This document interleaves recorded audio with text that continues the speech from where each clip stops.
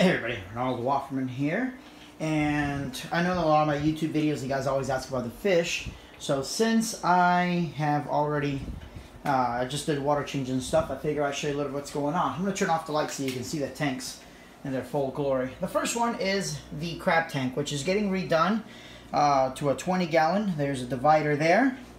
There's Bill Clausby. And these are basically fiddler crabs, and there's a few red claw crabs in there too.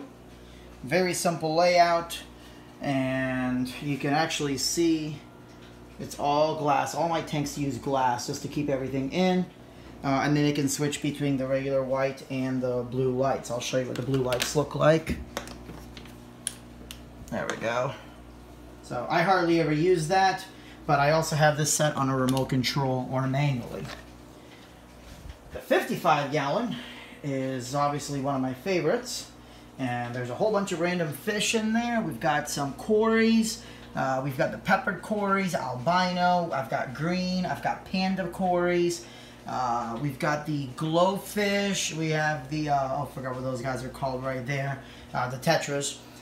We have, well, the tiger barbs, which are dicks because they keep eating all my plants, multiple snails, danios, and 7 of the glass catfish. And this is a planted one. You can see there's a lot of live plants and everything in there.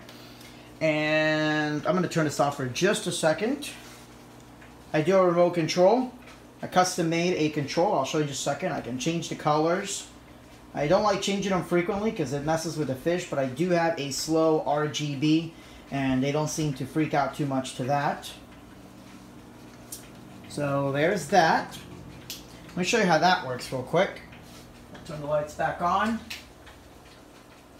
So this remote control controls this controller right here, and if you're interested, I'll put some links below. And then that goes to this guy right here, which I've pretty much custom remade, although the glue's coming off there. I gotta glue it back on. So the 2 outer strips are the RGB, and then the 2 inner strips are actual UV.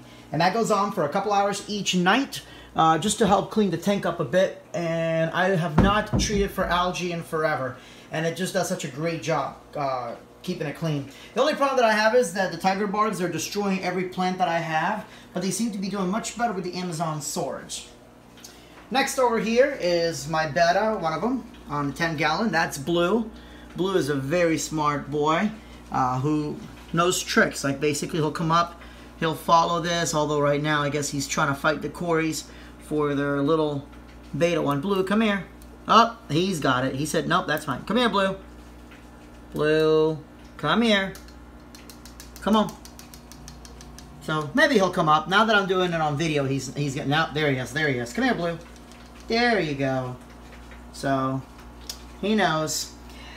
And then this one again, all real as well. This is actually, I love this tank because it always tests perfect even without a water change. I got a lot of these little pond snails that are breeding like crazy, but whatever. They're helping eat the algae, it looks like, so I'm going to keep them there. You can see them all over the tank. But I mean, look how clean that is. I'm in love with it. And then there's Dragon's tank, which is a little dirty on the outside. I got to clean it a little bit more. Dragon's my other betta right there. He's learning tricks too.